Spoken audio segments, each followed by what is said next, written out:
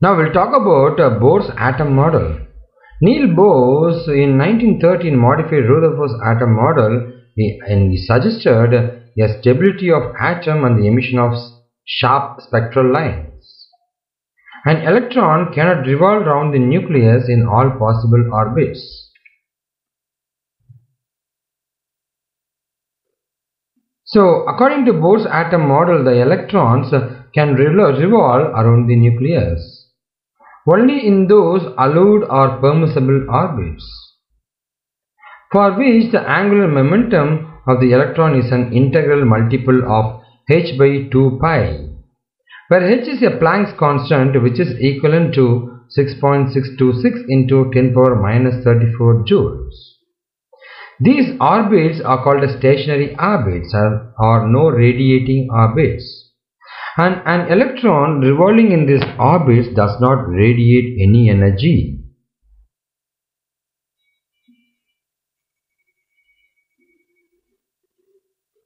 If m and v are the mass and velocity of the electron in a permittable orbit of radius r, then angular momentum of electron is equal to m into v into r is equal to n into h into 2 pi, where n is called the principal quantum number and has the integral values of 1, 2, 3, etc.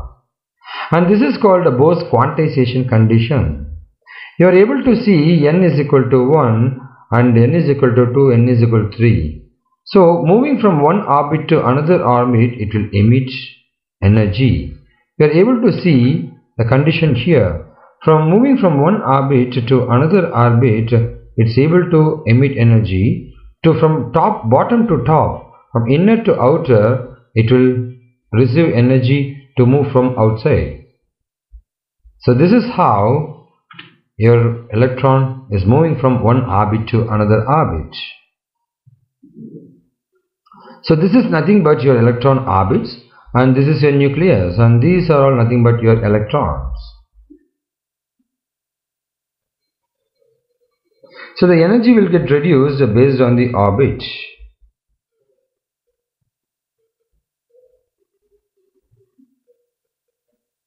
So an atom radiates energy when an electron jumps from a stationary orbit of higher energy to an orbit of lower energy. If the electron jumps from an orbit of energy E2 to an orbit of E1, a photon of energy h nu is equal to E2 minus E1 is emitted. This condition is called a Bohr's frequency condition.